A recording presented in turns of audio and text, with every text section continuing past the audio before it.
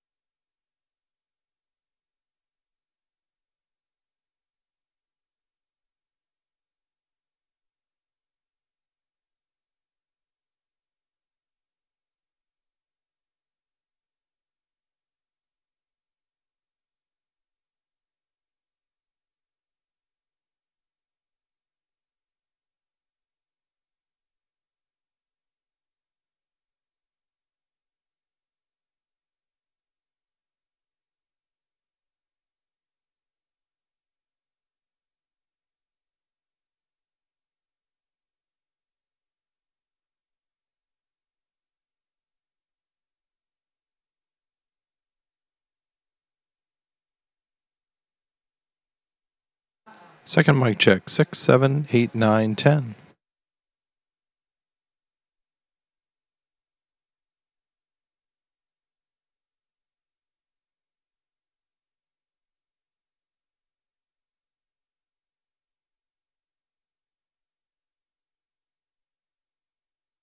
Third mic check. 11, 12, 13, 14, 15.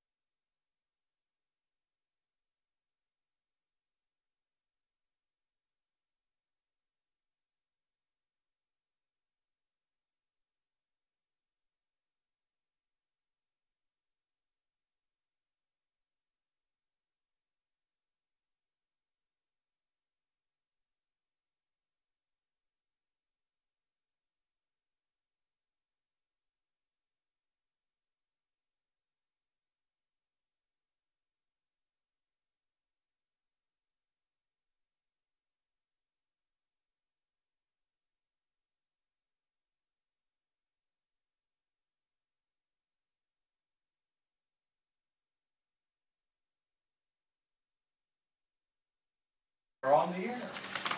Greetings. I'd like to welcome everyone to the February 25th Growth Planning Committee meeting. My name is Paul Hogan. I'm acting chair tonight, and we'll introduce ourselves, starting with Werner down there. Werner Gilliam. Mike Corsi. James McMahon. Paul Hogan again. Barbara Barwise. Janet Powell. And we have Tom Morgan. Liz Durfee.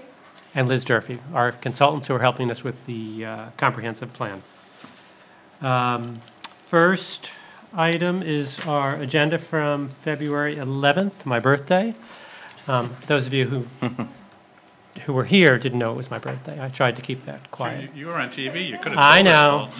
No one sang happy birthday to to me. Maybe next year. Any comments on the minutes? If not, can I have a motion to approve? Make a motion to approve. Thank you, Jim. Second? Second. Janet, thank you. All in favor? Thank you. Our next item on the agenda is our first review of the housing chapter. Tom, I guess you're going to take it? Yes, I am. Thank you. Good evening, everybody. We did a lot of digging with statistics, comparing Kennebunkport with surrounding towns and with the county, and sometimes with a larger geographical area. And there were I don't think anything I'm going to show you tonight is going to be a particular surprise. I think you know most of the story already. These are the subjects related to housing that we took a look at, and quite a few of them. It was kind of more extensive than your last comprehensive plan in terms of the different areas we looked into. And we started by trying to get a handle on how many dwelling units are in town. The graph on the left relies on the U.S. Census for the most part, the decennial census, the one they do every 10 years. And on the right, we found a more accurate source of counting houses, and that's how many growth management permits were issued by the town of Kennebunkport. So I think the one on the left is fairly reliable, and the one on the right I have even more confidence in. Warren, does that look like we're in the ballpark to you? I know we're in the ballpark, yeah. Right. Yeah. Yep. So we have, since 1980, we have over 1,000 more housing units Yes. than when you, And the other thing I'm noticing that I don't see in many cities and towns is your growth since 1980 has been fairly steady. It's practically a straight line.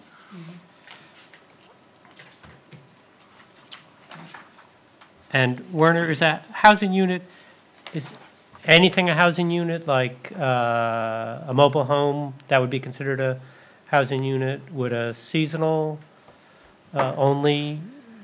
Yeah, I mean, we don't really differentiate, we don't differentiate in terms of the permits necessarily on, so mobile home would qualify as a housing unit, I mean, that's classified as a single-family home. Right. And, if somebody chooses to live in their home seasonally, I mean, that also is going to get classified as a dwelling unit. A duplex would count for two, dwelling units. Multiplex, depending on the number of units in it, would each count as a dwelling unit. So it doesn't necessarily mean buildings per se. Right, just dwelling unit. Correct. And what would things like seasonal units, like in Hidden Pond, would they be? Same thing. Would they be? No, so Hidden Pond. Hidden Pond is a unique animal in the sense that the first phase of it, it was originally permitted through the mobile home park standards, but then was converted to hotel use. So you've got a little bit of an anomaly in that when they were permitted as dwelling units, but then they came out of the housing, I mean, not that they were really in the housing stock, but then they were no longer classified as housing units because they went through a change of use process with the planning board. Since then, what you have, the detached cottages in the back are all hotel units, and so they're not classified as dwelling units. And the converse, what was the hotel called? The resort at Goose Rocks, the old Beechwood. The old Beechwood, Yep. yeah. So that was hotel. Correct, and still is, from a use perspective, still is. It's under a condo form of ownership. So they're not new dwelling units. They're not new dwelling units. Yeah, most zoning ordinances and most building codes, they distinguish between dwelling units and those that are not by whether or not there is a kitchen inside the unit. The idea, if you're able to cook your own meals, then you're a dwelling unit. Right, but like the old Beechwood, they took 2 hotel rooms and made them 1 unit, and they're fully functional Yeah. apartments. Right, yeah, they all have cooking facilities within them. The town's ordinance has an allowance that lets you have kitchens in hotel units, but it's specific in that it limits those in terms of the occupancy times. So they can't be declared as someone's residence. Right. So they're not dwelling units for this purpose? Correct, for this Right. purpose, they're not Okay. dwelling units. And how about the ones in the back? They built a whole bunch of new buildings. Also not dwelling units. Yep, all- So it's I'm just, the, So when you look at the old Beechwood, just that, as the example, you had numerous buildings that were there on site. And Right. so overall, the number of, if you want to call the number of hotel units out there remained the same. Because you had a pretty large building that was out there, that had a large number of units in it that was torn down. And then basically that square footage and units were just split up into Right. the individual cottages that you see out there today. yeah, I'm just wondering, there were people staying there before, and now there were roughly the same number, say, staying there now, but then they built 20 new houses in the back. I don't know what the number is, I'm making that up. Which would seem to be part of our growth, but for the purposes Yeah. of this. Yeah, they don't show up as dwelling units. So I'm just wondering, to me, I would want to know that in addition to, Right. Yeah. in addition to the dwelling units, we also have, Yeah, those places are open 6 months a year. There are people who move in for 6 months and, they just can't be there in the winter. Right, yep, and they can't declare it as their residence. Yep. Warner, the change in the amount of dwelling units that are being built in the growth area, is that the dramatic drop-off? Is that a result of build-out, or is it a result of cost, the expense of building in the growth area? Are you referring to the second chart? Yeah. well, What page are you on, Barbara? I'm looking at the growth permits that were given out in 2015 and 16 versus 17, 18, and Yeah. Page 2. 19. It's it's like the Right, next, yeah. Figure 6.2. yeah. No, it's a good question. No, it's not the result of build-out. So it is the cost of Correct. land. Yeah. Okay. Yeah, I would say that, as a general rule, land that's within the growth area, is significantly more expensive Oh, as yeah. a general Yeah. rule than land that's in the rural and transitional. Okay. I jumped ahead, Tom, I sorry. can see that. The next slide we got here is the percentage growth, how fast various towns in the area are growing, and we compared Kennebunkport with the county, but also with cities and towns that are not very far away. And as you can see, Kennebunkport is not on either extreme. It's kind of in the middle of the pack. Rumble's really out there, huh? Yeah, Oh, yeah. yeah. It's amazing. Well, it's percentage, so if you have a smaller town, 1 or 2 big subdivisions can really skew the numbers.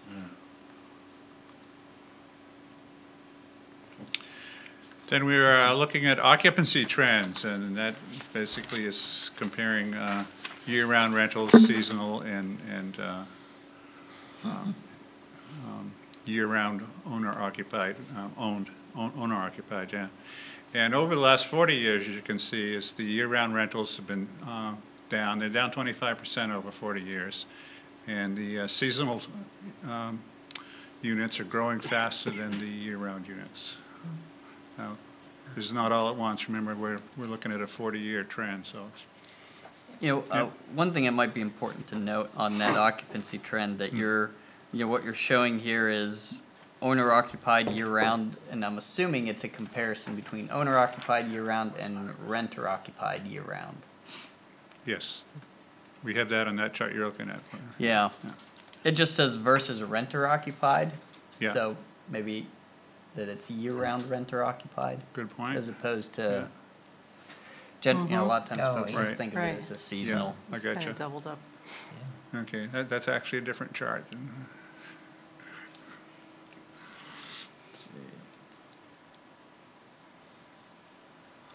And then we compared the single-family homes in town with York County, and again, there was no surprise.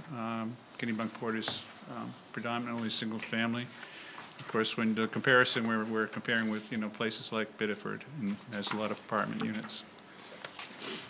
What page is that Do we on? have, I don't No. think we have that. I It's don't on think we have page it in. 5. there. That's page It's 5? in there, yeah. Is the chart sideways instead of number of bedrooms? Is that what I'm looking at? No? Let me go grab a copy of what you guys are looking at. Housing types and household sizes is the. The graph is not the same.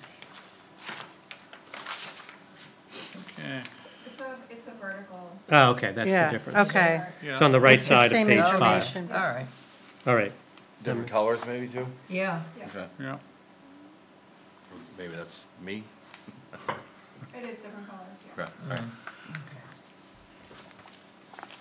Okay, also, we compared Kennebunkport with the county.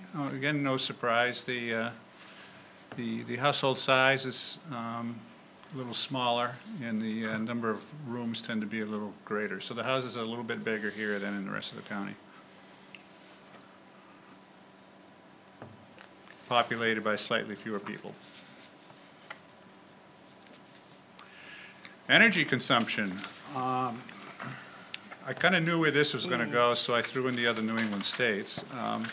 Maine we jump a stands few out pages? among the 6 New England states in its reliance on heating oil. Which page are you don't- on? That's page We don't 6. have it. We don't have that. Or we do, It's in but there it's somewhere. Page Oh, we do? different. Where, what page? Right side of page 6?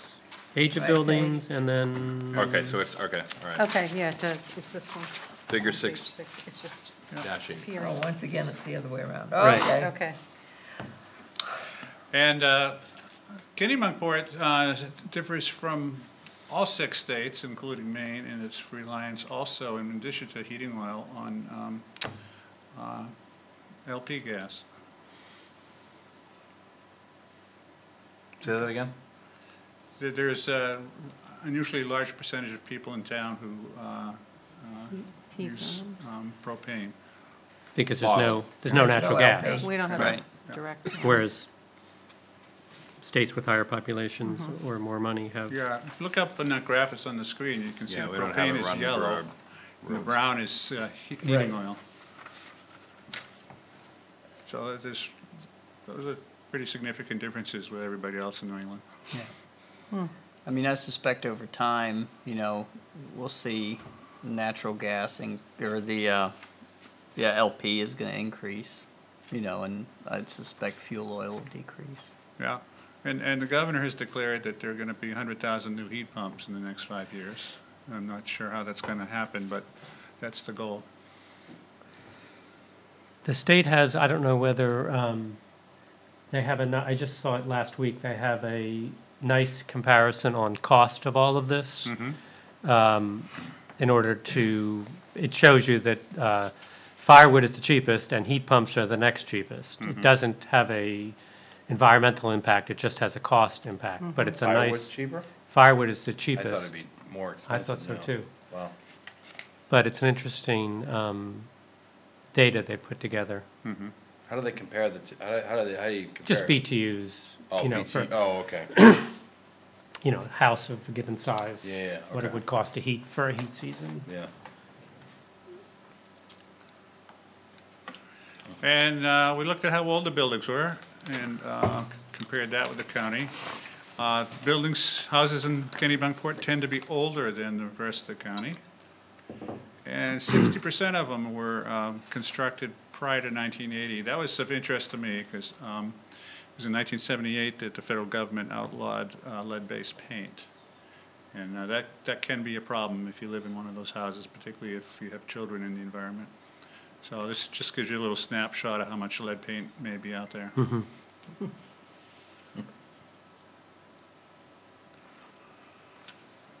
And then we looked at the assessed value of dwellings in Kennebunkport, and this is the American Community Survey. That's a branch of the U.S. Census, and they're out there doing sampling every year. They do the decennial census where they count everybody and everything every 10 years, but in the interim, they go out there and they take a smaller sample. And they said the results for the median assessed value in Kennebunkport, which is 2018, I believe, is 399,000. That's quite a bit higher than the county and the state. Now, compare the assessed value with what you could actually sell your house for in the market, and there's quite a difference. Usually the assessed value is behind the sales price. Werner, when is the reassessment, is it technically a reassessment or it's an updating? Right now, No, so what it is, it's market it's analysis. it's a market adjustment is what it is, specifically related to the construction cost tables. So the construction cost tables haven't been updated since they were put in 2009, and so those are being updated. But along with that, the depreciation tables will also be adjusted. So will we, at the end of that, which will be later this year, will we have updated data for this, or it's not going to impact this data? Yeah, I mean the assessed values would change. I Yeah. mean this data would be different. Yeah, and Yep. you'd have a different source too, Paul. When the town does a reval, the assessor will have that current information. We were relying on. Right, no, I realize that. So my question is, should we keep this as an open item to update later in the year when we have our local data? Yeah. Is that better data, more accurate data? It would be better data, it'd be more comprehensive. The advantage of using the ACS is that we can compare Kennebunkport with other towns and with the county. Right, apples to apples. Yeah. You letting us know when we come by so I can take all the nice stuff and hide it?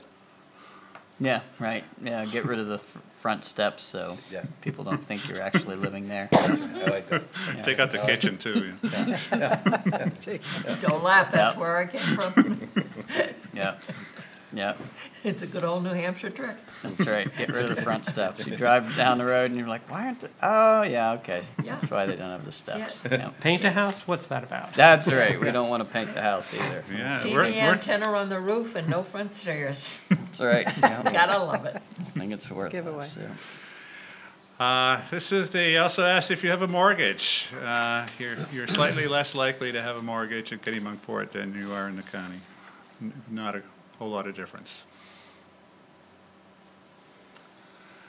And they asked, they try to determine the cost of owning your home as a percent of your income. When we say cost, we're talking about mortgage, if you have a mortgage, property taxes, utilities, general maintenance.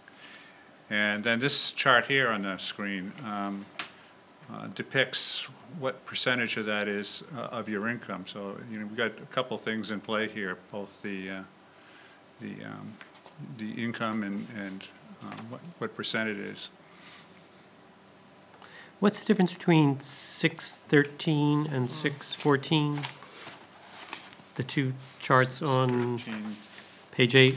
Is it possible the word without was missing in in 614? Maybe that's what it is. Because it looks like it's the chart that references people without a mortgage. And I think without was eliminated Okay, Yeah. or I think missed. that's right, yep, that's the, so then it would make sense. yeah, Oh, yeah, the without is missing. yeah. Okay.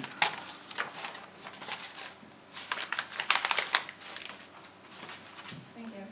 And then we took a same look at people who are renting as opposed to paying off mortgages. And we had different income categories and looked at what percentage of the rent is consuming their income. Now, the government, when I say the government, housing and urban development, they typically use 30% of your income as the benchmark for affordability. Some housing agencies go down to 28, but they're all in that general area. So the way they typically measure whether or not your situation is affordable is if you're paying more or less than 30% of your household income. And you can see the renters in Kennebunkport, there's quite a few of them are up above that 30%. Now, the Maine Housing, it used to be called the Maine Housing Authority. They have what they call an affordability index, where they compare your household income to your housing costs. And it's a ratio. It's in this table here, it's way over on the right. On your draft in front of you, it would be on page 12. 12, okay.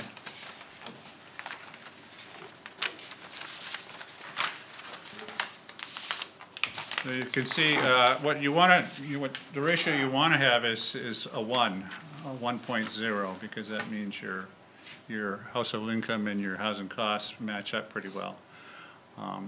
If your ratio is below that, it means the houses in the town cost a lot more than the median income.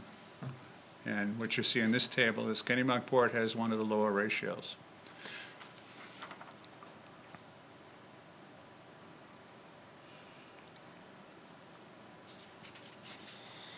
Now, it's a little tricky because... So are we supposed to be, say that again? Well, you want to be more of a, at a 1? Yeah, you want to be at a 1. It means people who are living in town can afford to live there. If your ratio starts to go down below 1, it means it's becoming less affordable. Now, also keep in mind that, like, it's not on this table, but the town of Scarborough, for example, has a fairly decent affordability ratio. But that's deceiving. Real estate in Scarborough is very expensive. Houses are very expensive. But so the household income is quite high. So their ratio balances out to a 1. So, Okay. so it's kind of a tricky way to measure it. But this is how Maine Housing does it. So our income would be more diverse? It looks like your housing costs are, galloping ahead of your income. Is what's going on. So, bigger houses? how much of this gets skewed by, the demographic of retirees that, maybe don't have an income necessarily anymore, that aren't in the workforce? Is that a factor here, whenever we're looking at this? Yeah, well, when the census asks, for your household income, they collecting pensions and Social Security and whatever's coming in. Yeah.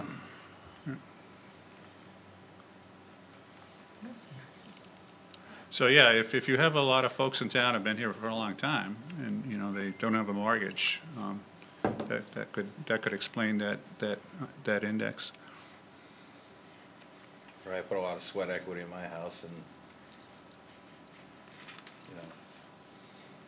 my mortgage isn't as big. Maybe? Would that bring it the opposite way? Yeah, I mean, that would, if there were more Unless you guys assessed it too high. if there were more situations like yours, then that number, that instead of 0.47, that would be a higher number. It'd be closer. Yeah. It'd be closer to a 1. Yeah. Bless you. Unless it's based on the assessed value. The assessed value Yeah. would be higher The assessed value would be higher because it relative to the income. assumes because it you was cheaper paid for me somebody build to, it. yeah. Yeah. Correct. Right. Yeah. Yeah. It's a market. It's more of a market number as opposed Right. to an actual. Right. And if you look up at the screen, there's a trend for the last 6 years in York County. It's not Kennebunkport, it's the county. You can see the affordability index is declining, which is meaning people are having a harder time affording to live here.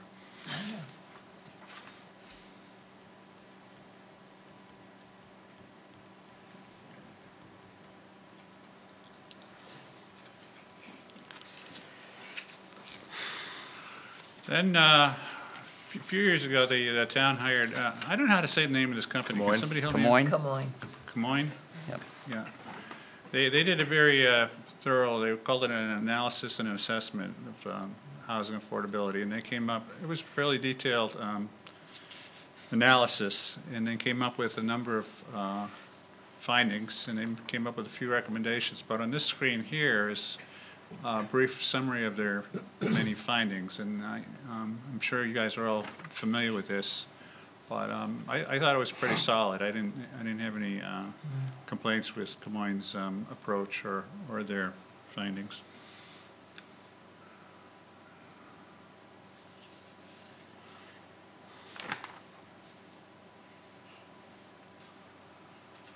Now we get into what the state of Maine is asking you all to do.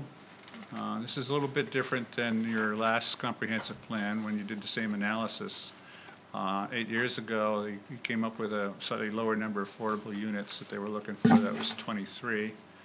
The math comes out a little different this time. It's we're calculating 26 affordable units that the state expects the town to provide in the next 10 years. Is that, you say state law, is that in the context only of the comp plan review criteria? Is that where that Yes. comes from? Yes. There isn't an independent? No, the law doesn't say bad things are going to happen to you if you don't do it, but if you are going to do a comprehensive plan, this is the analysis that the state requires you to do. And the last time, I know the last comp plan, had a similar discussion, and it said there was a goal of 10% or something like that. Was Right. that just, so that number was not driven by the state, it was just, Yeah, I mean, that's, I would say that that's typical, that's supportive language. It comes from, state comprehensive planning documents.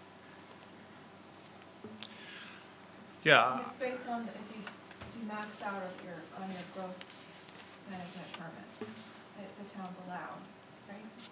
10% of the maximum amount of growth management permits that can be issued. Is that correct? yes. So if you do issue all of your growth management permits every year, and 10% of them are affordable, then that's about 26. right. So the state criteria are pretty clear Well, the about housing what they trust call says affordable. 25. In this instance, they're saying 80% of the median income. If you're able to buy a house with 80% of the median income, then it's met the state's goal. The part I found a little vague is that same criteria says that the median income in the region. And of course, what's the region? That was the first question I asked. And whenever state government uses words like that, they're not very precise. Right. I always interpret that to mean we can kind of go this way or that way, just so long as we're reasonable.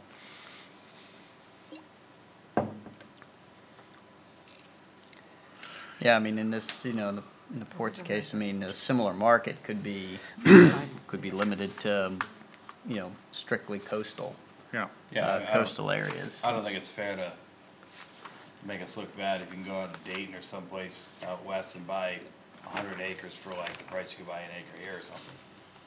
I know that's. Right, you're not comparing apples to apples. How do you compare that? Right. It's not, Well, you know.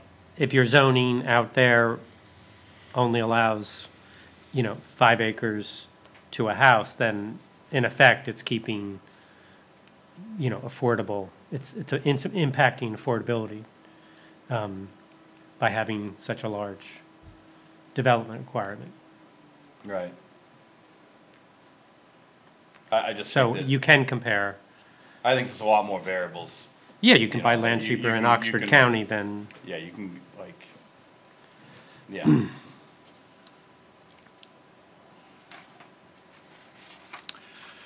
So another thing the town of Kennebunkport did was 4 years ago, they were host to the Workforce Housing Coalition of the Greater Seacoast, and this organization, volunteers, did a charrette.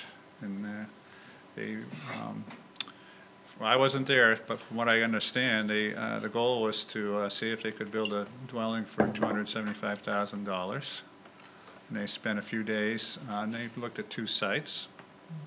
And I know, Werner, I saw your pictures in the material, so I know you were there, and you know exactly As what were happened. many of us. Oh, yes. Yeah.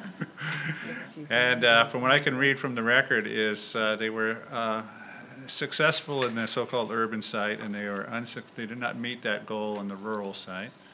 But they also had a zoning bonus, which I understand was hypothetical, that it doesn't actually exist in the ordinance, but they said if it was there, this is what we could do. Is that correct? Yeah. Yes. You know, I've blocked a fair amount of those days out. But the difference between, the difference with sewer between That's right. rural and Yeah, I mean, the urban. big difference, right, you know, in terms of And the two sites. there was a is- density bonus. Right. It could not be done with the current zoning. Correct. But Right. if zoning were by spot zoning or rezoning, it could have been done. Right, yeah, I mean, site constraints were a big factor, you know, in looking at the two, you know, and the two hypotheticals. You know, I mean, one assumed, you know, a sewer and water access, and, you know, the other one didn't, so, Yeah. made a big difference. Yeah. But the decision was they'd rather have a sewer plant. Right. Yeah. Well, that was just a hypothetical site. Right. It was a perplexing discussion. Short-term rentals, another issue that's caught yeah. the popular imagination in town. So much so that the selectmen appointed an ad hoc committee to look into it. And the committee issued a survey. We got quite a few responses, over 800. And they posed a few questions. One of them is, you know, is this short-term rentals, are they causing a nuisance? They undermine the town's sense of community? Are they driving up the, you know, rent? Are they decreasing the stock of rental units? Which, did I get ahead of myself here? Anyways, the big question, though, was should the town regulate short-term rentals? And the town split pretty much right down the middle, which isn't really a mandate to go anywhere, you know? Thank God.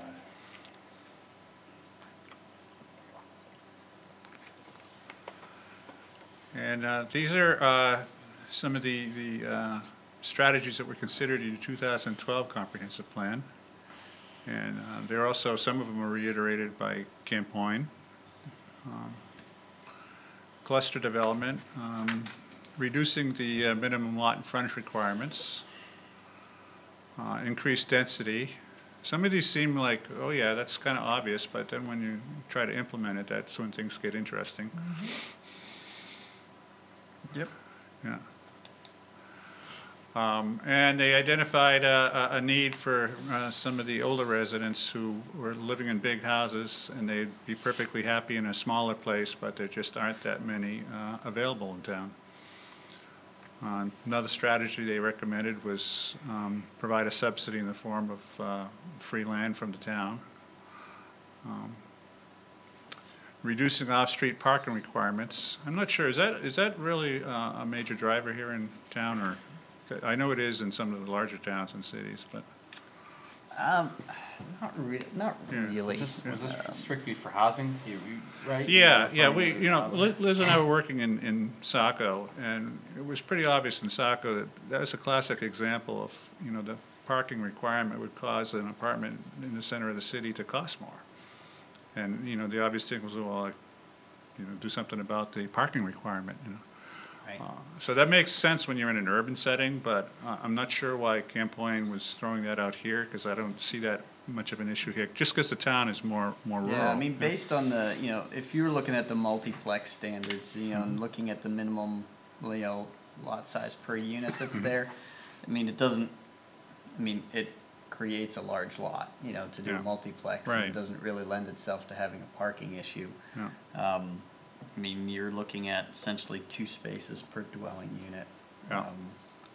You know, some of the designs that we'd seen were basically you had enough for a driveway and a 1-car garage, and that satisfied Mhm. the parking requirements that Yeah. way.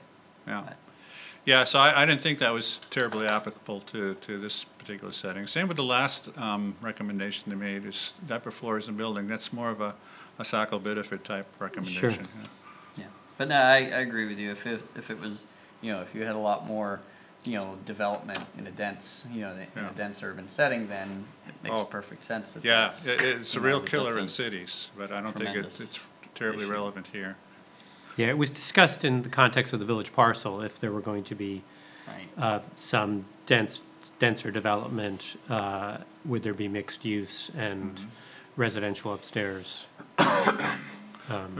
While we're on the topic, has the town floated the idea of adjusting the minimum lot size, frontage requirements, and density? Have you guys tried that? For, So there's two questions. Has Yeah. it been discussed and have we tried it yet? Okay, let's do one at a time. How'd the discussion go? So discussion, I think, has happened, amongst, growth planning for years, and I think it's been, it's something that's generally been suggested, in the comp plan. Yeah. But has it actually, been put forward, in a zoning amendment? No. Okay. you talking about the minimum size lots? Correct. Yeah. Lot size and We've talked- frontage, but I think it should be, it's a good topic for public discussion. Absolutely. Yeah. Yeah, I mean, Because when people make the connection between expense Yes. and why there isn't development in. When I'm looking at that list of all different things Camp Point recommended, the ones that, to me, that seem so most accessible, the ones that you could actually do without costing a lot of money, would be zoning adjustments. Yeah. And- Right. And it's, and it's one of those, I think, relatively logical moves for those areas that have access to sewer and water. Yeah. That there be an adjustment in terms of lot size if there's direct access to, those types of facilities.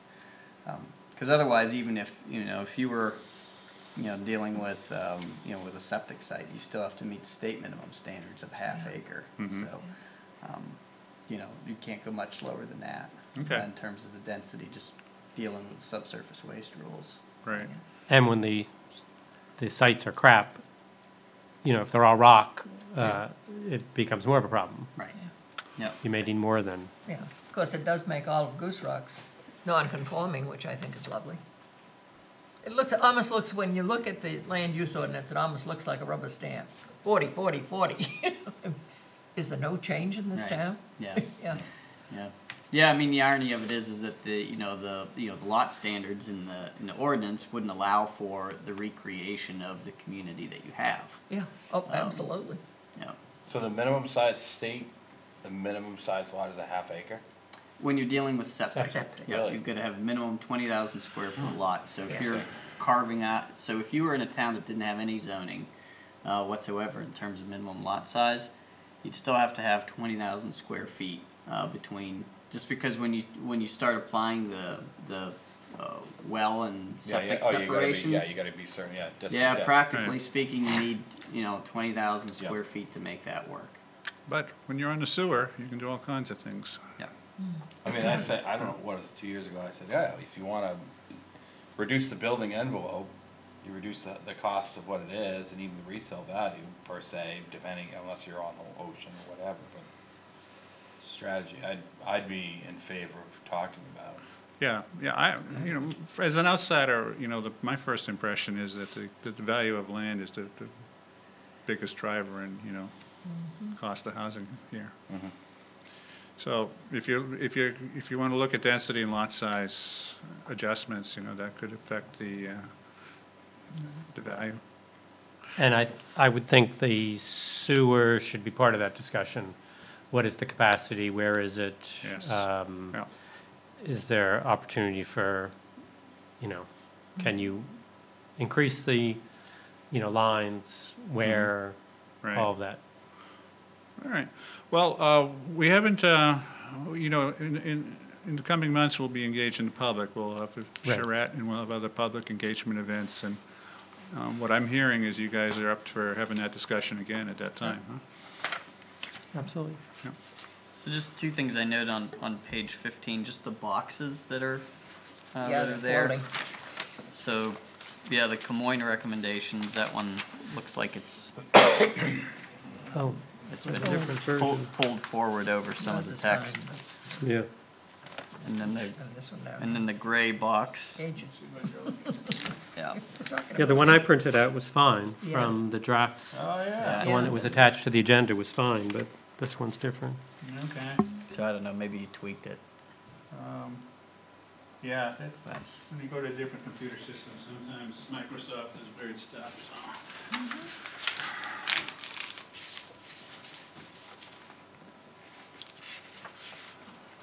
Did you set your margins to 2 inch? no, Inch and a half inch over here? right? I didn't even touch. You didn't touch it? I didn't mess with them. So there, can you say what that is, just so I can make a note of it? Yeah, it's on page 15.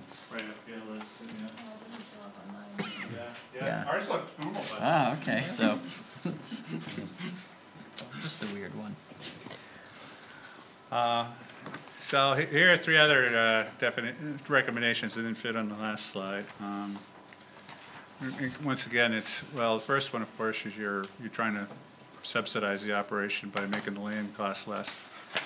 Then this tax increment financing, TIF districts, you're all familiar with those? Mhm. Yeah, that was another. Yes, no. Yeah. Yeah.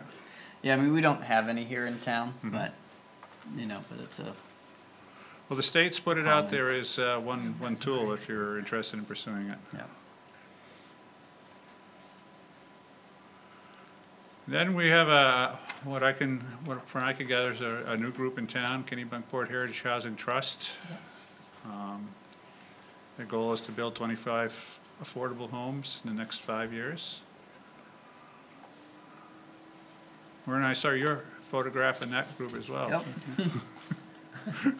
Yeah. Looks like you got off to a good start. You got any update for us? Yeah, so the Housing Trust has submitted a planning board application for its first subdivision.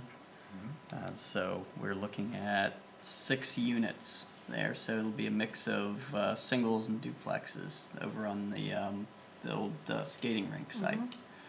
So yeah, so we'll be in front of the planning board here shortly with that. Good. Great. So, Good. it's a site that so it's kind of a mix in terms of the infrastructure. It's a mix of town water and septic.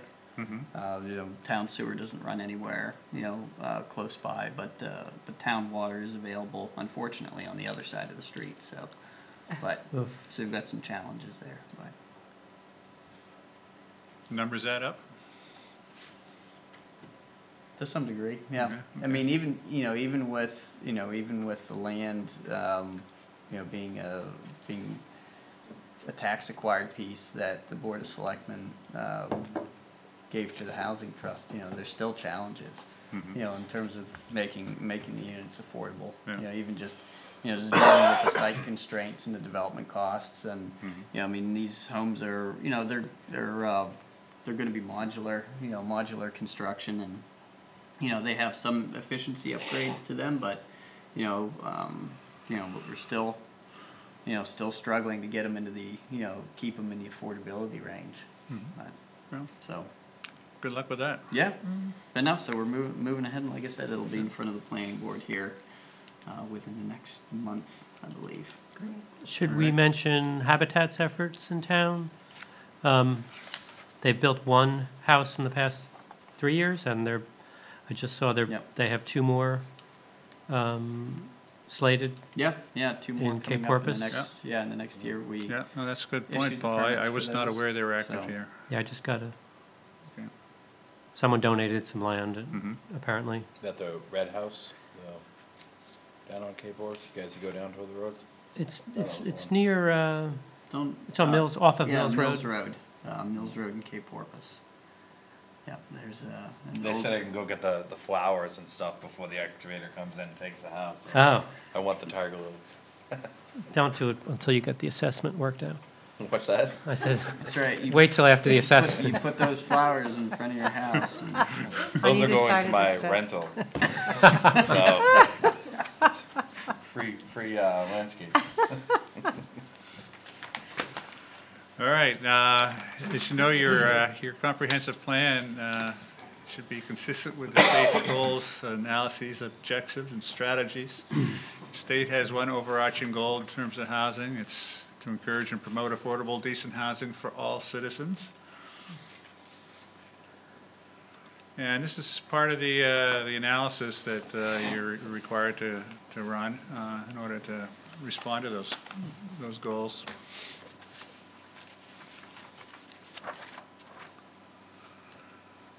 And 8 per year was the number we came up with based on the demographic analysis in the demographics chapter we saw last month. That's 8 per year for 5 years? Is that what, the time frame you're talking about? The planning period, the planning period would be 10 years. Yeah. Based Just- on projection, year. projected population growth. Yeah. What? Not the housing start number that you came up with, No. 25? No. No. No, this is the state also has some population projections, so we use that as our Oh, I see. reference. Is housing, including rental housing, affordable those earning the median income in the region? We saw that it's not at the moment.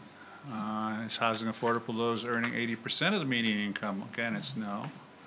And the state tells us if not, and it's not, review local and regional efforts to address the issue. That's what we were talking about a few minutes ago.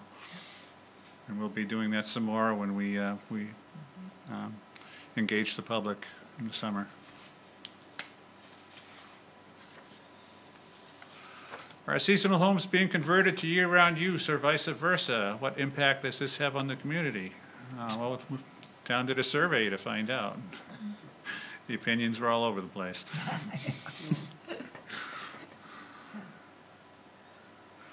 Will additional low and moderate income family, senior, or assisted living housing be necessary to meet projected needs for the community?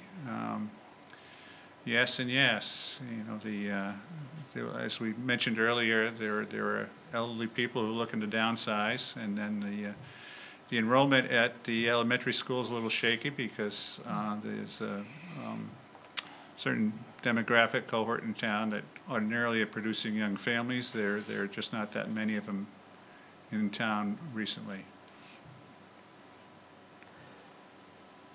One thing that I hope we would discuss is, when we do the public outreach, is rental versus purchase. I know the Housing Trust is, at least in the initial group, are purchase properties, but it seems to me, in terms of trying to bring in families, young families, starter homes,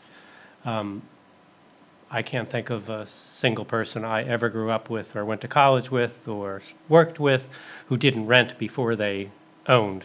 And often, if you rent in a community, you're likely to, and then the kids come along, you're likely to, you know, as your means improve, and you have some savings, you buy a house or buy an apartment or buy whatever. So that's, you know, what rental stock, year-round rental stock we had has evaporated, is evaporating. It's gone down, yeah. And it seems to me if the community is looking to bring new families in, rental is one way. And it's also, you know, for seniors who need to cash out of their homes and don't want to invest in a house or can't afford to invest because they have a limited amount of, you know, they have a fixed pie to live off of, you know, they need rental too. Yeah, and they're tired of maintaining a big house. Right, right. But they don't necessarily want to take the money out of their house and buy another property. They need that money to live off of for the next. And rental is obvious choice other than a reverse mortgage, which. So I think that's an appropriate discussion to. I agree.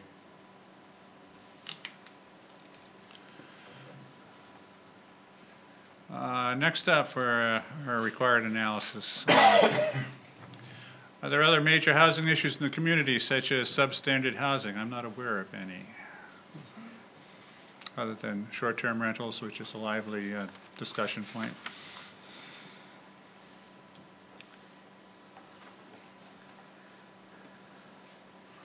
Out of existing local, oh, yep. Some people Jim?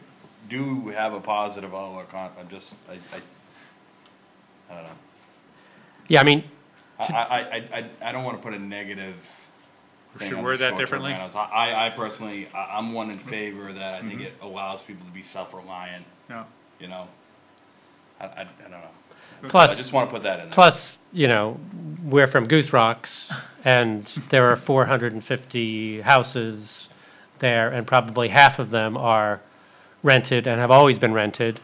There are fewer rental houses than there were 25 years ago, as people have bought houses and fixed them up. They tend not to rent them out as much as, because they're being bought by more affluent. They're not, the cottage shacks that used to exist 50 years ago or 75 years ago. Yeah, to go on to what you were saying about young families too, I'm sure there's a lot of, we didn't do it, but I'm sure there's a lot of young families that's how they actually pay for it. You can have this house, you can have this opportunity, but you subsidize it through a rent or whatever. Sure, you move in with grandma in the Exactly, summertime, Exactly, and you move back into the house. yeah. All right, so we'll find some more diplomatic language for the answer to Thank you. number 5. Thank you. Yeah, it's tough to really put a number on that because it's, the trends haven't really been established. I mean, it certainly is a topic that folks are much more aware of, just with the advent of Airbnb and VRBO, it's out there. Now everybody is much more, I think much more hypersensitive and aware to it than previously. And I think that was one of the challenges that, in that committee that we had is that, so what are we comparing? Where's our data? How do we know that the numbers have increased? We can't say that for sure because we don't have trend data to show that. I think one thing we could say is that there were probably more short-term rentals in areas of town where there were never short-term rentals before. Yeah, that's what tipped the scale. 25 years ago, you would rent a house at Goose Rocks Right. or in Arundel or maybe Cape Porpoise. Cape Now Porpoise. you can rent a house anywhere in town. Yeah. Yeah, locations have shifted. Locations Yes. have shifted. Yeah. So That's- that's what I think Yeah. has caused, Yeah, it is, that's the driving Probably force. duration too, like the turnover of people coming in and out, I think that's changed a lot with Airbnb, because you can rent a place for one night. right, or 3 and nights. another And person can come in the next. Yeah, I happen to be on a mailing list for the American Planning Association, Northern New England chapter. Just 2 days ago, they sent out, you're on the list too, Werner, huh? Bombarded by all of those.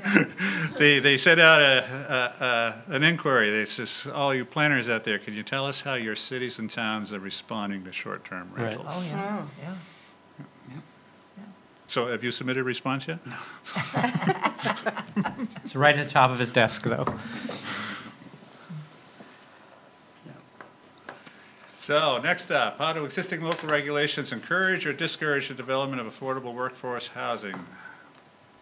This is a conversation we had a few minutes ago. Yeah. We know that restrictive zoning makes the house cost more.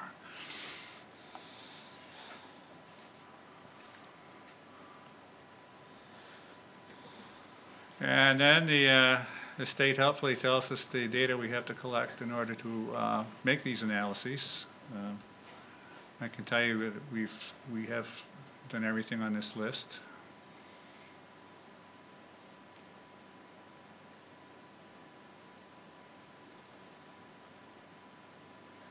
One thing on the third one there, Yeah. summary of local regulations that affect development of affordable workforce housing, I think it would be worthwhile in that to look at Nantucket, which has done a lot over the years to try to provide affordable housing and to see what they've done to their zoning.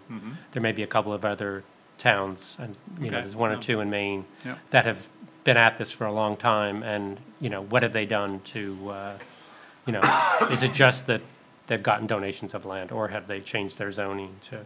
Okay, we will look into Nantucket, Paul. Any other towns in Maine that you think are worth looking at, or? Was it Werner, Bar what's Harbor? what's the other one? Bar Yeah, Harbor. right. I mean, when the housing trust was being established, we looked primarily at the Island Housing Trust, Right, that's right. as kind of a model. we didn't necessarily get Island. into Island housing. seeing how, Island. you know, seeing how their developments, related to local zoning. But I suspect they're, well, I should say, I mean, the developments that we looked at didn't necessarily strike me as anything out of the ordinary that were, you know, that looked significantly different, you know, in terms of size and density. I mean, they all fit within, you know, what the development around them looked like, but there could be some allowances that, you know, that Bar Harbor had. We'll look into that. And here are the minimum policies required to address the state goal. Encourage and promote adequate workforce housing. Ensure that our land use controls encourage the development of quality affordable housing, including rentals. Encourage and support the efforts of the regional housing coalitions in addressing affordable and workforce housing needs.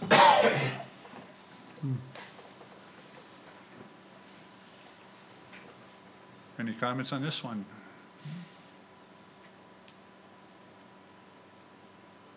We'll get into strategies then. Yeah. And these are the strategies that are recommended by the state in Chapter 208. And these are the issues we were talking about a few minutes ago, and that's what we'll be kicking around this summer.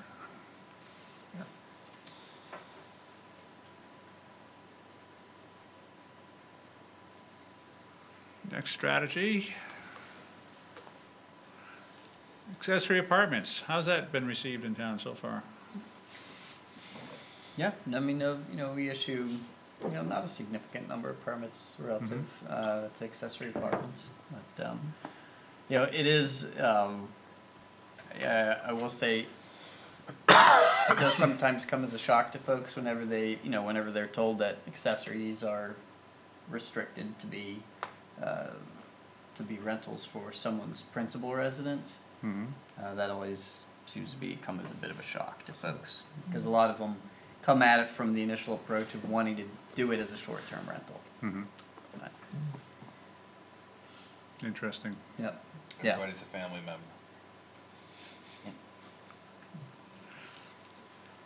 What if we did it as a seasonal, you know, requiring something between short-term rental and year-round? Yeah, I Yeah. mean, just the occupancy, I think it gets called out as at least 6 months out of the year, you know, in terms of to declare it as a year as someone's principal. Right. I mean, you know, whenever we tweak the accessory apartment regs, remember that, you know, we went from only allowing it Right. within a house that had been built prior to 1972 and going through a zoning board of appeals Right. process to, you know, allowing them in detached structures and, you know, allowing them Anywhere of in town course, except anywhere- shoreline. Yeah, anywhere in town, like, yeah, except shoreline zone. So, you know, it was a significant change, you know, in terms of the allowances there, but. Werner, as I recall, and I don't have the zoning in front of me, isn't it there's a minimum square Correct. living area? Yeah. Has that been kicked around? You guys thought about tweaking that? As far as like increasing it or decreasing? Decreasing. Decreasing it. Yeah. Decreasing it? Yeah. In the era of tiny houses, why not? Yeah. Yeah.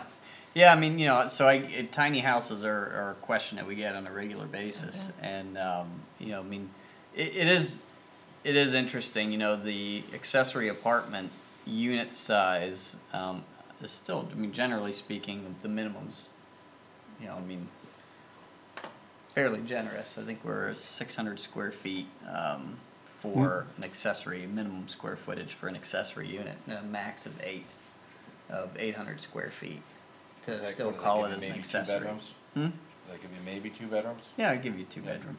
Yeah. And what are we on, a dwelling unit? What is it? Minimum dwelling unit Yeah. size. So is that just in general? Yeah. Minimum, or as it relates to being able to have an accessory apartment? No, just in, Just in general? In general. So here's the fun fact. We actually we don't have a minimum dwelling unit size. That's what I thought. You know, That's I what mean, I you thought, can, too. so arguably you could, if you wanted to build a tiny home, you could build a tiny home. And you could have a 600-foot accessory dwelling attached to it. Well, no. Now, the flip side of it is that for accessory, to be eligible for the accessory, I think you have to have a minimum of 1,425, I think is what the number is, for the principal. So you got, a little over 1,400 square feet for the principal, and then that 600 translates into like 40% of the dwelling unit space. So the intent is that you have an actual legit accessory or subordinate unit to the principal. The 600 is Their included in the ratio. 1,400? Yeah, No, the 1,400 is, is the primary, okay. is the primary residence, and then, So why do we do that? What's the logic behind that? well, the logic behind. Why wouldn't, if someone wanted to bring in an affordable property Yep. and build themselves a more compact space and then have an accessory space, and that's the way they were going to afford it, Yep. why would we care that their own unit wasn't 600 square feet? Yeah, you can classify it as a duplex then. Get classified as a two-family. But you can't And you've got a minimum unit size, I think, is 650 on the duplex. On a duplex? Yeah, on a duplex. Paul raises an interesting question. When I see these minimum sizes, Yeah. I think there's a lot of history there. It goes back 100 years. And 100 years ago in places like the Lower East Side in New York City, Right.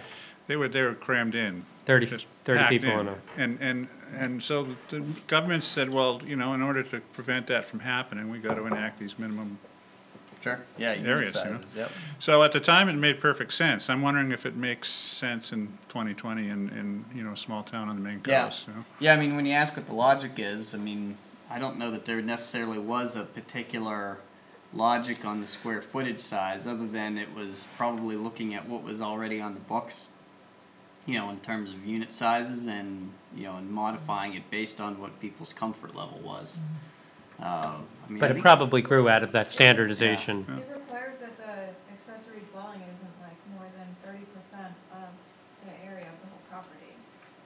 But if you don't have, that's not the exact number, but if you don't have that minimum, if you don't have the minimum dwelling unit size of your primary residence, and then you add a 600 square foot accessory apartment on, then the accessory apartment Would be takes over a greater percentage of Be the 50%. The building envelope compared to the size of the Sure. lot. Right. Yeah. Yeah, Right. just the size of the principal versus the accessory. Right. Yeah, at that point, it's not an accessory anymore. And I think Yeah. that's what the differentiation in the numbers was, is that, you had one that was a principal and one that was accessory. Yeah, so I think the origins of this particular type of regulations were intended to address public health, and I'm wondering if that's really something you need to really worry about Yeah, I don't know here, that that one was public health. I think that was just comfort level, I think. I mean, 100 Yeah. years ago, what it was is, they were just cramming so many people into small spaces. But Right. I mean, Yeah, I'd be in favor of, if it allows younger people to have a primary and subsidize. Well, Werner's saying, well, you could have a duplex then. Yeah, If you it wanted just to, gets classified under our as a- current, As a duplex. Now, what I do think is worthy of looking at are going to be the setback requirements for duplexes. Right now in the books we have a 40-foot front setback and 20-foot side and rear setbacks for duplexes, which, practically speaking, it's arbitrary. In terms of what, I'm not sure what drove those numbers to show up in the ordinance. well, that's a blueprint for suburbia. Right. yeah. So. And in some parts of town, if you're public water and public sewer, maybe suburbia is not the best model. Yeah, no, I don't disagree with that. It's just that's what's been on the books, for duplexes since they've been allowed here. Same thing when you look at multiplexes. You've got a significantly larger setback as it relates to multiplexes. At least in the performance standard for multiplexes, there's some semblance of logic to it. It gives some discussion relative to, allowances for movement of fire apparatus between units and things like that. So there's some more defined logic that's there, but but I think that instead of just having a blanket number of you need to have X, the regs could be adjusted such that you give some allowance to whoever's doing the design that addresses those the public safety issues. We're not cramming a ladder truck in between in the side yards between between two multiplexes. I mean, that's just not practically, that's not happening. Especially since I suspect that language may have been in there before sprinklers were a requirement. Sure. So so and that's a trade-off. So right. you have you've got some zoning that that was probably in place and just hasn't kept kept pace with performance standards. It would seem like it would be a good discussion to have. Now's our chance. Sure. As we are No, I planning think for the as a- next 10 as a years. strategy, I mean, that should all get looked at. Right. I mean, those performance standards and the regs should be looked at. Yeah.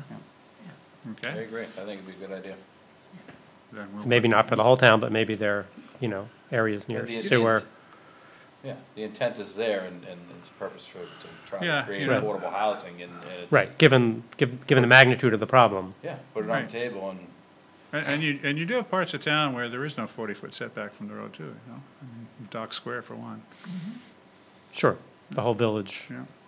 concept. Next strategy up. Create or continue to support a community affordable workforce housing committee. It sounds an awful lot like the Kennebunk Heritage Housing Trust. It is. Check.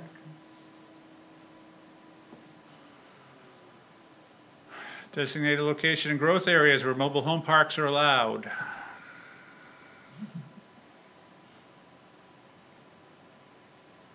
Any controversy here? honestly, Oh, I'd yeah. rather see an accessory apartment than Yep. than just have the density of a bunch of clustered houses. I mean, that's just me. We I have think one it that's called I think it Bond. fits our community better, but. Refresh my memory, what's the difference between a mobile home park and a manufactured housing? Well, the manufactured housing can be standalone on its own lot, where the mobile home park is, one after another on the same property. Yeah, I mean, years ago, you had, from what I understand, there was a push to, communities were trying to outzone manufactured housing, just as a construction type. They didn't want, HUD standard homes in their town. And so the state law came in saying, nope, you can't really do that. Wherever you allow for single-family homes, you've got to allow for manufactured housing. Which we presently do, I assume. That's correct, Right. yes.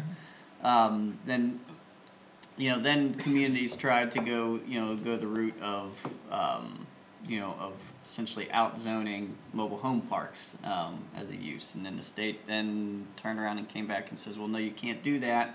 And in addition to saying that you can't do that, you also can't just zone it in obscure areas of town that, that there's no reasonable chance that anyone could put in a mobile home park. Right. So I suspect that's why there's that language there relative to growth areas. So basically the state came in and said, you've got to allow for these, for a park in places where they could actually reasonably be built. So. And Warner, my understanding is that the current zoning ordinance complies with this, right? Correct. Yeah. Next strategy, support the efforts of local and regional housing coalitions. That would be like the Seacoast Workforce Housing, which you've done. Yes, Had a charrette. yes, they supported us, we supported them. Right. There's a plaque to show for it. And here's this, to seek to achieve a level at least 10% of new residential development built or placed during the next decade affordable. So there's another goal the state would like you to chase after.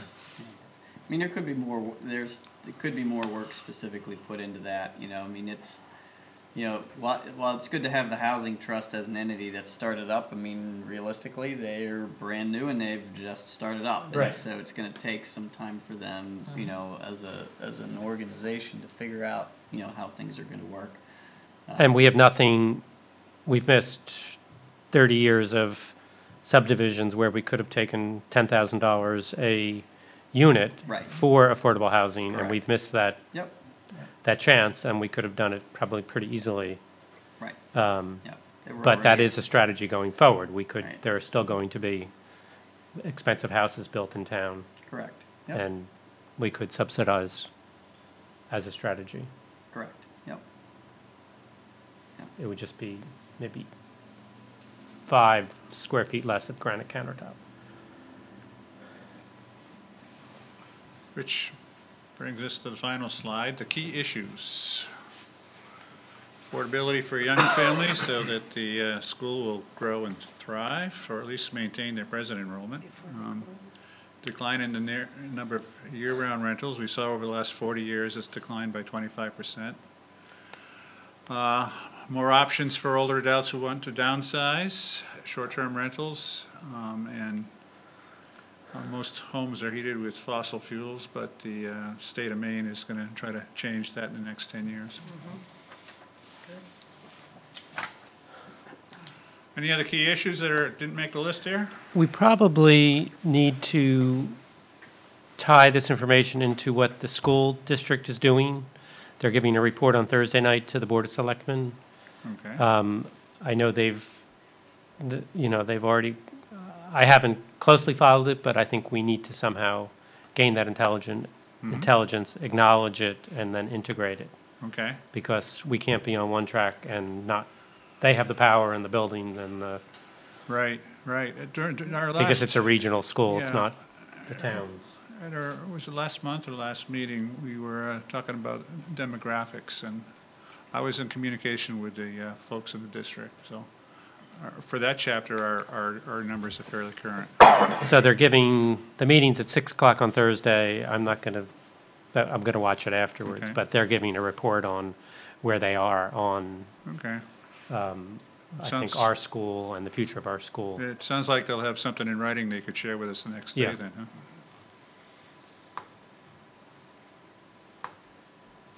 Any other questions, comments about housing? Nope, anyone? Thank you. Thank you very much, Tom. Very informative. Thanks, Tom. Very Very helpful. well done. The next item is to look at the introduction to the climate change draft. It's a 2-pager. Those of you at home who are watching could go to our agenda on the website, and you could click and you'd find this. I did. Thank you for the public service announcement. So, Tom, maybe a couple meetings ago, went over a portion of the introduction chapter, and we mentioned that we're going to be incorporating some climate change information into that first chapter so that readers have an idea of the data sources that we're using and an overall picture of what the trends are and projections are. So this 2-pager is kind of a work in progress. The colors are a little bit frightening right now. We'll be cleaning that up, but we wanted to get, and I don't know if I can get the whole thing on the screen. Tom, can I do full screen with this or not? I don't see why not. I mean, how do I do it? A little green thing up the top there? Oh, okay. That? Perfect, thank you.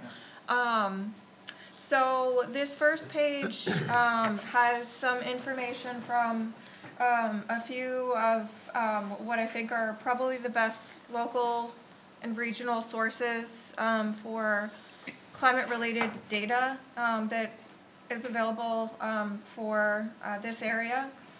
And it's organized into temperature, precipitation, sea level rise, and designed to give someone just a quick understanding of what some of the trends are over the next mid-century to 2100.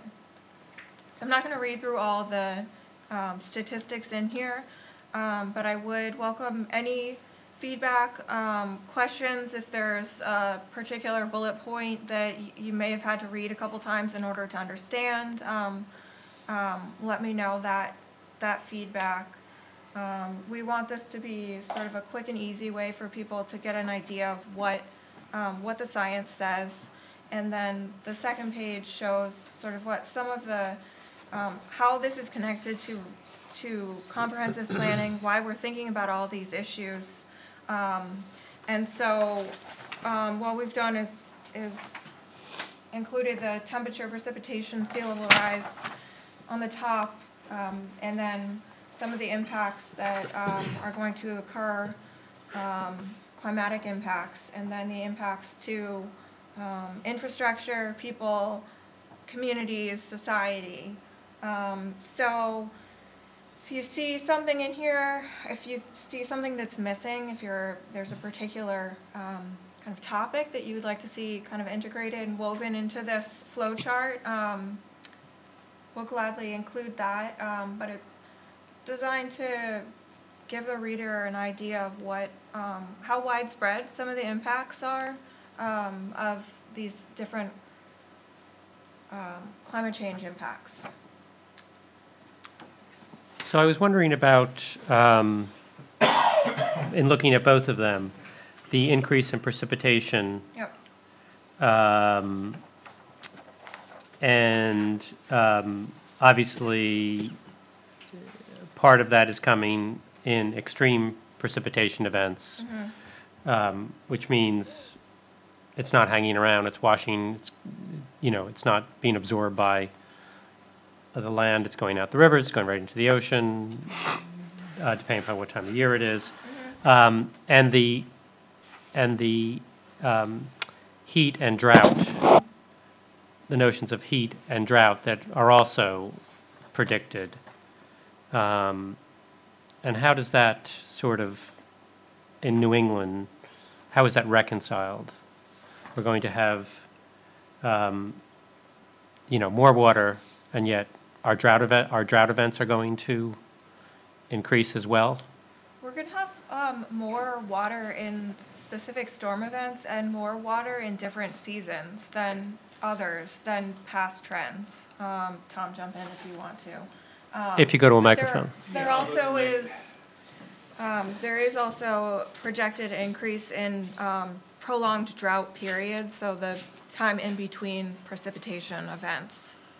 Do you want to add something? No, Liz basically got it.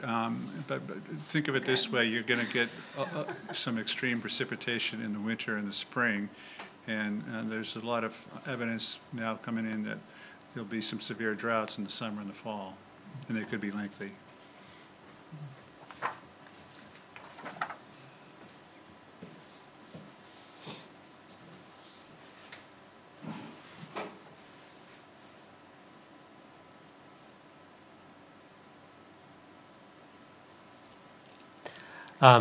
This is kind of mind-blowing, just the complexity of the page 2.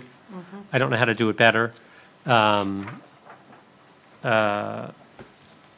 it's tough. Obviously, it's a very complex set of facts and circumstances and science you're trying to put together into. That's why they call it a comprehensive plan. Yeah. Right? I know. Looks like kind of like a crazy subway map. It does look like a subway map to Paris or something. MBTA. Your brain.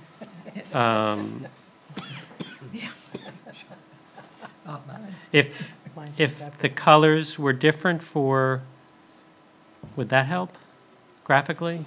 Like if the temperature colors, the lines going down, if they were. But some of these, some of the They go cross. Some of the effects cross. Yeah. Right.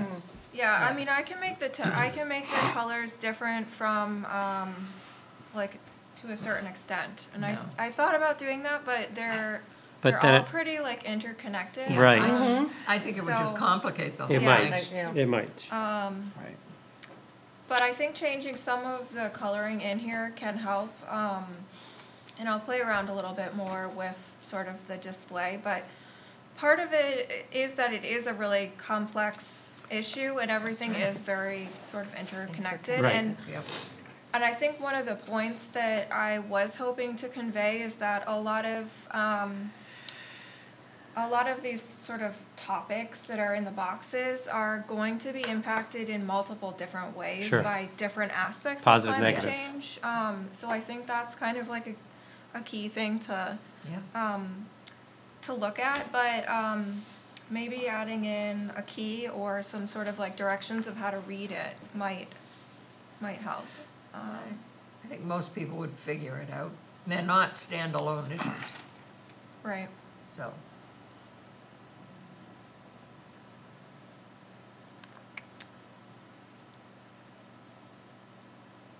I think you just gotta run your finger down.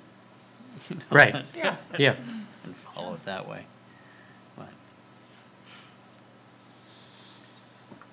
All right, well, any other Any other- feedback, feel free to like send it along too if you wanna take some time to take a look at it and we'll kind of continue to revise it. And this will be sort of integrated into the introduction chapter.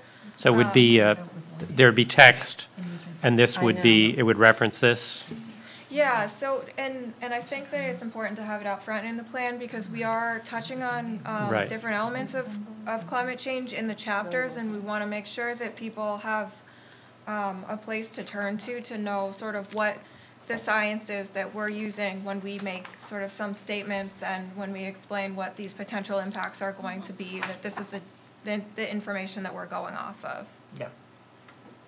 And we don't want to say it in every single chapter, obviously.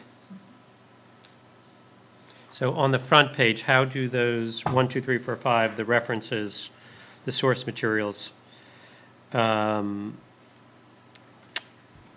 How do they line up with each point? yeah, kind Yeah, I of. was thinking about adding that in, and I assume- will do that. I think I can probably put some really small footnotes without making it sort of more congested, Yeah, so that you can, or maybe somewhere else Mm-hmm. to reflect it, as opposed to, you know, you don't want 16 footnotes. well, there wouldn't be 16, there's only 5, so there wouldn't be actually any more footnotes, it would just be with each bullet point. If it were that simple. I mean, if you did Yeah, add it is- numbers it at will the be- end. it of is that each group simple. of text, Oh, it's so not the- that different. I was going to add on the PDF version of this summary, the footnotes are links. They're live. You can click on them with your mouse and go straight to the document. Oh, I see. And all 5 of these sources are pretty interesting reading. Yeah, okay, good. I looked at it, but I didn't click on anything. Okay. All right, well, thank you for the comments. Thank you so much. That's all we have for that item. Quick one.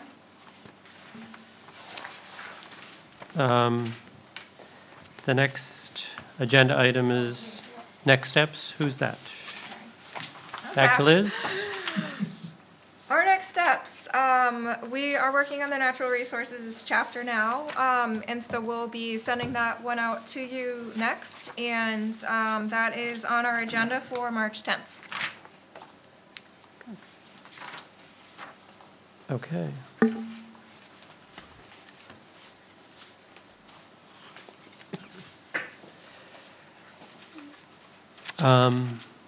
Are there any comments, questions?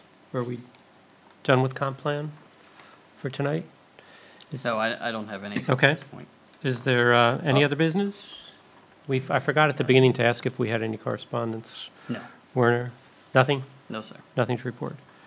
I'll make a motion to adjourn then. I'll accept that motion. Second? Second. All in favor? Oh, good. Thank you so much. Thanks for coming, guys. Thank you. Appreciate it.